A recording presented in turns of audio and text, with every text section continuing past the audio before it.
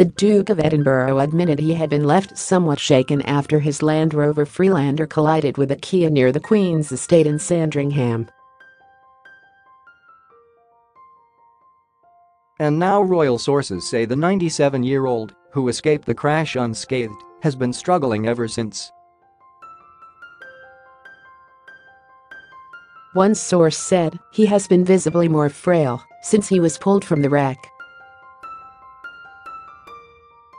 Prince Philip looks fed up as a passenger week after crash. The Queen shuns seatbelt again after shoot with Sir Jackie Stewart. The truth is away from public eyes. This has shaken him really badly, as it would anyone. It comes after Prince Philip penned a letter to 46-year-old passenger Emma Fairweather, who suffered a broken wrist in the collision, saying he was deeply sorry. The note was hand-delivered to Ms Fairweather 3 days after she had told of her upset at not hearing from the Queen's husband since the accident. Read more. Prince Philip's apology letter in full. A source told The Sun the idea he may have hurt someone would mortify him. He's faced criticism for not being in touch with victims sooner. But anyone who has been in a crash knows for legal reasons you have to be so careful about apologizing and making contact.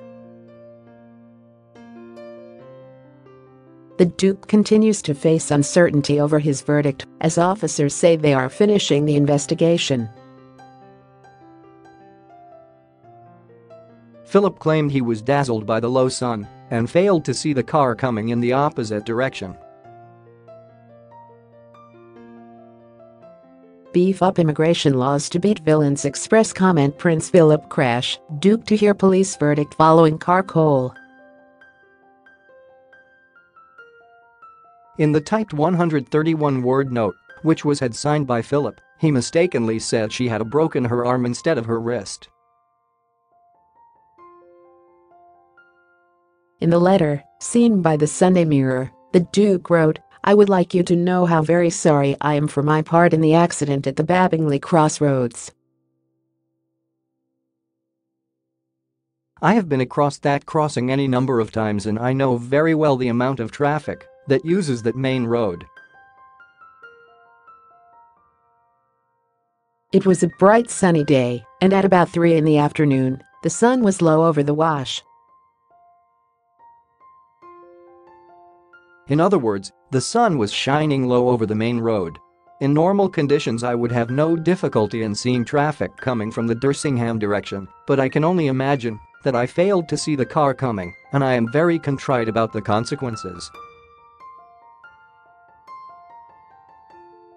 I was somewhat shaken after the incident, but I was greatly relieved that none of you were seriously injured. As a crowd was beginning to gather, I was advised to return to Sandringham House by a local police officer. I have since learned that you suffered a broken arm. I am deeply sorry about this injury. I wish you a speedy recovery from a very distressing experience. The letter was signed off yours sincerely, Philip. Ms Fairweather told the Sunday Mirror, "When I opened it, I saw the Sandringham House headed paper and went, oh my God." He asked how I was and said sorry that I was in pain. I was chuffed. I thought it was really nice that he signed off as Philip and not the formal title. I was pleasantly surprised because of the personalized nature